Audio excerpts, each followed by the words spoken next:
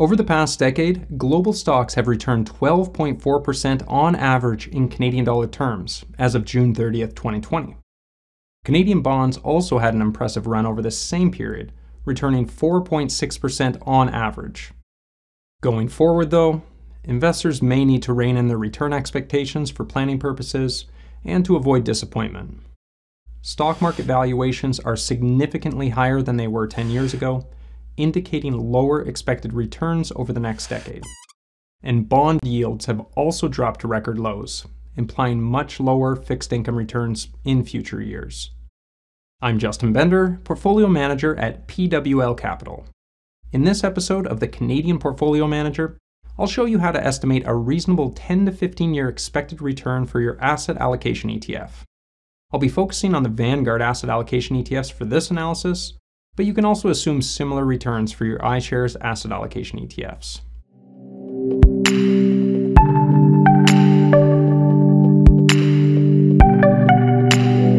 Our first step will be to estimate a future inflation rate. We'll use this inflation expectation to adjust our expected real stock market returns to nominal figures in the next step.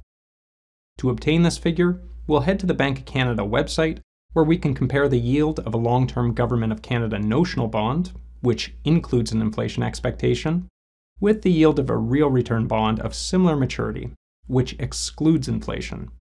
The difference between these two figures provides us with the market's ballpark estimate of future inflation. And similar to the PWL white paper methodology, we'll remove any short-term yield discrepancies by using the 24-month average of the yield difference between them. As of June 30th, 2020, the average difference, or long-term inflation expectation, was around 1.4%. Now that we have our future inflation expectation, we'll estimate Canadian and foreign stock market returns for the next 10 to 15 years.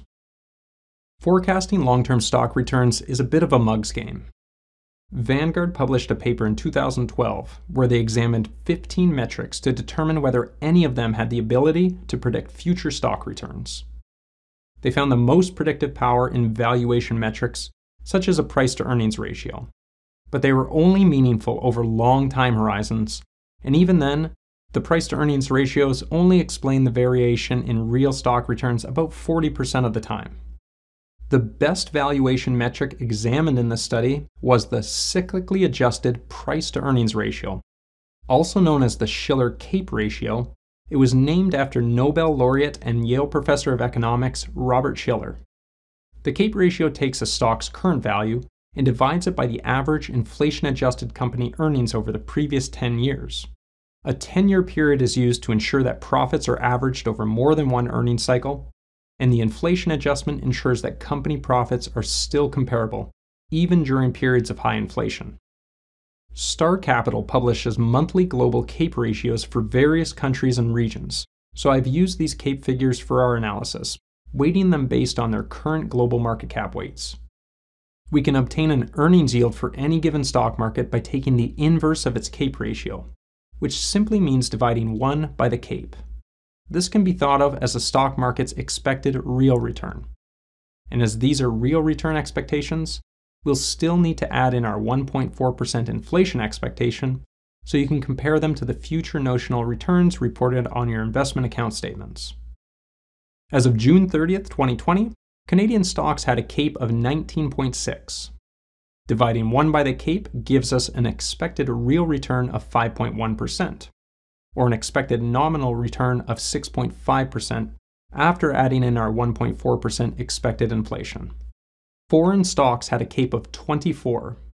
Dividing 1 by the CAPE gives us an expected real return of 4.2%, or an expected nominal return of 5.6% after adding in our 1.4% expected inflation.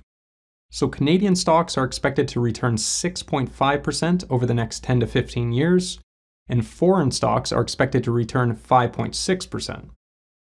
If these figures seem low to you, remember they come after a decade of incredible performance, when global stock markets returned an annual average of over 12% in Canadian dollar terms. It's also interesting to note that the US stock market has an even higher CAPE of 28.8, indicating low future real and nominal expected returns of only 3.5% and 4.9% respectively. This is no surprise, as the US stock markets have been on a tear for the past 10 years, delivering an annual average return of 16.5% in Canadian dollar terms. While you should not use these lower future expected returns to engage in market timing, they could further justify a generally sound approach to diversifying your equity holdings beyond just the US. If lower future expected stock market returns have got you down, prepare to be even more disappointed with your bonds. For the Canadian bond portion of the Vanguard Asset Allocation ETFs, the underlying bond's average yield to maturity is our best estimate of future bond returns. This average sits at a meager 1.3% as of the end of June 2020. The Vanguard Asset Allocation ETFs also include currency-hedged foreign bonds, and it's a bit more complicated to estimate their expected returns. If we simply used their current yield to maturity, US bonds would be expected to return 1.2%, and international bonds would be expected to return only 0.5%. But currency-hedged foreign bonds are also expected to provide a positive or negative hedge return from their currency hedging strategies, which tend to bring their returns more in line with our domestic bonds. So to simplify our analysis, we can just assume the currency-hedged foreign bonds are expected to return the same as Canadian bonds after all adjustments, or 1.3%. Now, whether you invest within a TFSA, RRSP, or taxable account, your asset allocation ETF will be subject to foreign withholding taxes, creating an additional drag on your portfolio's returns. When you hold your ETF in a taxable account, you'll receive a T3 slip at tax time, indicating the amount of foreign tax that you've already paid. This acts as an IOU from the tax collector, which is a good thing. When you hold your ETF in a TFSA or RSP, you receive no T3 slip, so the foreign withholding taxes you've paid are lost forever. In taxable accounts, the unrecoverable portion of these foreign withholding taxes are negligible.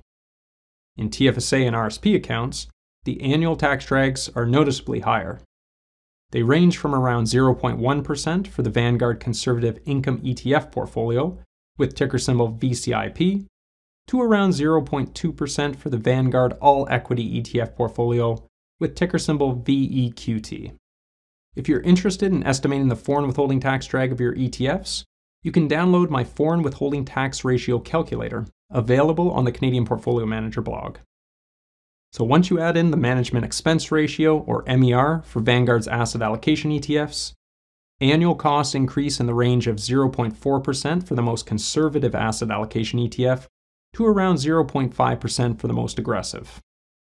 After we adjust each expected asset class return by its weight within the asset allocation ETFs, and we decrease their gross expected return by their product fees and foreign withholding taxes, we end up with the following net expected nominal return figures. VCIP, which has an 80% bond, 20% equity asset mix, is expected to return 1.9%. VCNS, which has a 60% bond, 40% equity asset mix, is expected to return 2.7%. VBAL, which has a 40% bond, 60% equity asset mix, is expected to return 3.6%. VGRO, which has a 20% bond, 80% equity asset mix, is expected to return 4.5%. And VEQT, which has a 100% equity asset mix, is expected to return 5.4%. As mentioned earlier, similar expected returns would also apply to the 5 iShares asset allocation ETFs, XINC, XCNS, XBAL, XGRO, and XEQT. All this said, the future is uncertain, highly uncertain. It's important to keep that in mind when considering expected returns, even over the long term.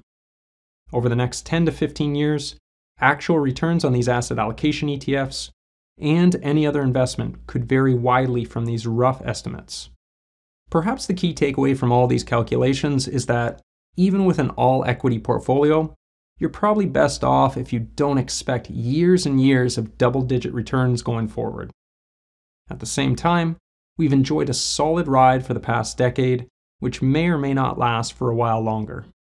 In the face of eternal uncertainty about what the future has in store, The wise investor builds an efficient, globally diversified portfolio that reflects their personal long-term goals and reasonable expectations about what markets have to offer. Then they sit tight for the ride. I'm Justin Bender of PWL Capital, and this is the Canadian Portfolio Manager YouTube channel. If you enjoyed this video, please feel free to share it with your friends, family, or colleagues.